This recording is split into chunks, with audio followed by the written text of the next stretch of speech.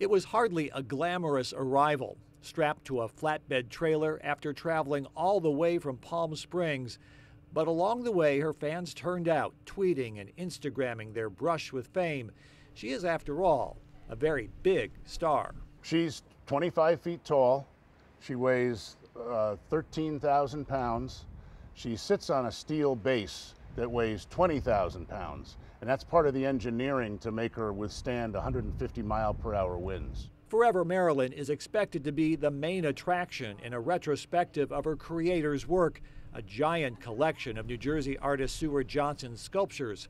But before the exhibit's May 4th opening, some assembly is required. She comes apart into four different pieces, and then the base is in 2 pieces.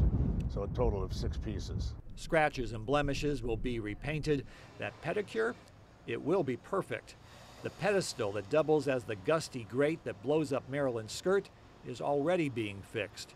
Her shapely steel legs have to be attached to her skirt, torso, and head, all made of aluminum.